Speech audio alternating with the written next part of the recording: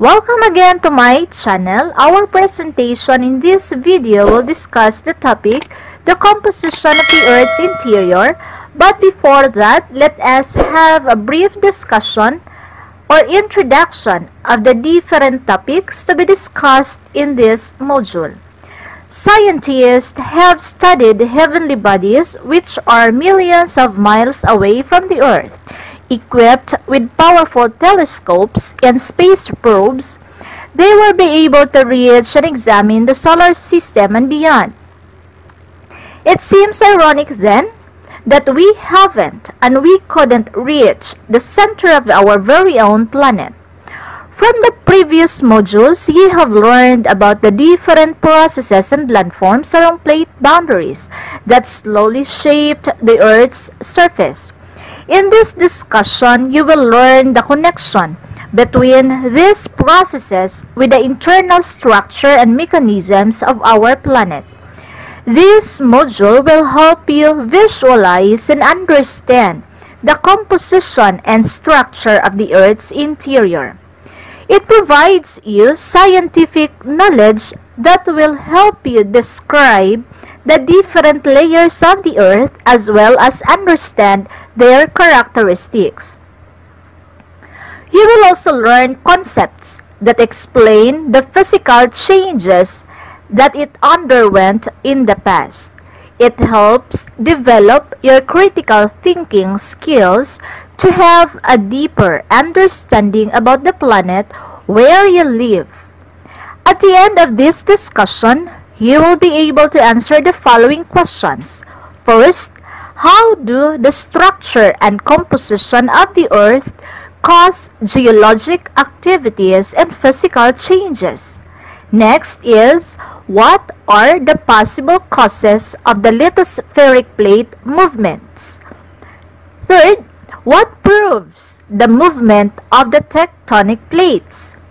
Topics to be discussed are the composition of the Earth's interior, composed of crust, mantle, and core, the continental drift theory, magnetic reversals, plate tectonic theory, and convection current. And these topics will be discussed separately. And now, let's start the first topic, which is the composition of the Earth's interior.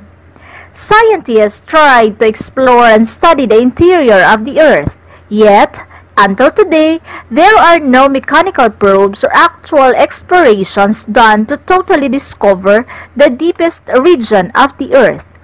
The Earth's composition tells a story about itself. It gives us clues to its past and proofs about the gradual and slow changes that it has undergone for over 4.6 billion years.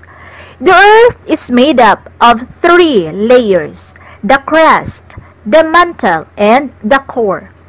The study of these layers is mostly done in the Earth's crust, since the mechanical probes are impossible due to the tremendous heat and very high pressure underneath the Earth's surface. The crust. The crust is the thinnest and the outermost layer of the Earth that extends from the surface to about 32 kilometers below. Underneath in some mountains, the crust thickness extends to 72 kilometers. The Earth's crust is subdivided into two regions, the continental crust and the oceanic crust. The continental crust is mainly made up of silicon, oxygen, aluminum, calcium, sodium, and potassium. The thickness of the continental crust is mostly 35 to 40 kilometers.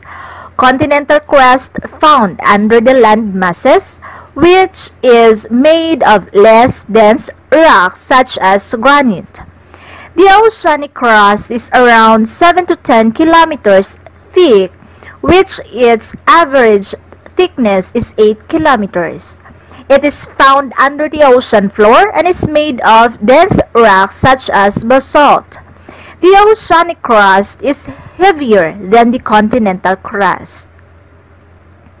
The crust consists of two layers, The upper layer is composed of granite and is only found in the continental crust. Below the granite is a layer made mainly of basalt. This is found on both under continents and the oceans.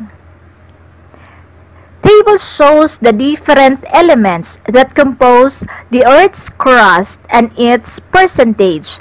It shows that the oxygen is the most abundant element in the Earth's crust, having a 46.60%, while hydrogen has the least percentage in the Earth's crust with 0.14%. The mantle. Beneath the crust is the mantle, which extends to about 2,900 kilometers from the Earth's surface. It makes up about 80% of the Earth's total volume and about 68% of its total mass. The mantle is mainly made up of silicate rocks and, contrary to common belief, is solid since both secondary waves and primary waves pass through it.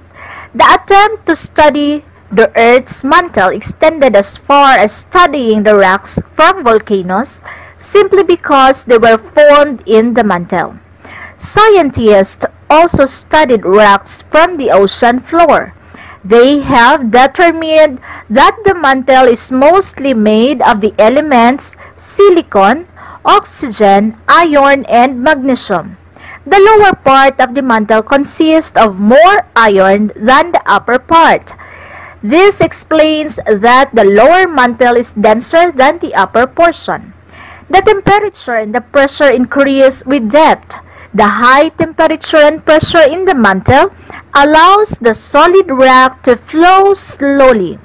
The crust and the uppermost part of the mantle form a relatively cool, outermost rigid shell called lithosphere and is about 50 to 100 kilometers thick. These lithospheric plates move relative to each other. Beneath the lithosphere lies the soft, weak layer known as asthenosphere, made of hot molten material. Its temperature is about 300 to 800 degrees Celsius. The upper 150 kilometers of the asthenosphere has a temperature enough to facilitate a small amount of melting and make it capable to flow. This property of the asthenosphere facilitates the movement of lithospheric plates. The lithosphere, with the continents on top of it, is being carried by the flowing asthenosphere. The core. The core is subdivided into two layers, the inner and the outer core. The outer core is 2,900 kilometers below the Earth's surface. It is 2,250 kilometers thick and is made up of iron and nickel. The temperature in the outer core reaches up to 2,000 degrees Celsius. At this very high temperature, iron and nickel melt. Aside from the seismic data analysis, the Earth's magnetic field strengthens the idea that the Earth's outer core is molten liquid. The outer core is mainly made up of iron and nickel moving around the solid inner core, creating Earth's magnetism. The inner core is made up of solid iron and nickel and has a radius of 1,300 kilometers. Its temperature reaches to about 5,000 degrees Celsius. The extreme temperature could have molten the iron and nickel, but it is believed to have solidified as a result of pressure freezing, which is common to liquids subjected under the tremendous pressure. Discontinuities inside the Earth. The Earth's interior is made up of different kinds of materials, unique layers according to their characteristics inside the Earth. All those layers are separated from each other through a transition zone. These transition zones are called discontinuities.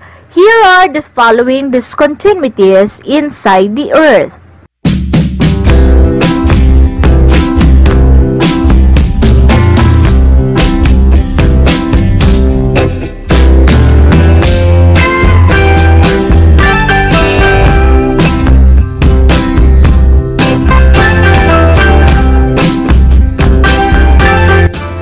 Any thanks for now. Hope that you liked and learned from this discussion. Kindly subscribe my YouTube channel Science Time Discussion by clicking the button.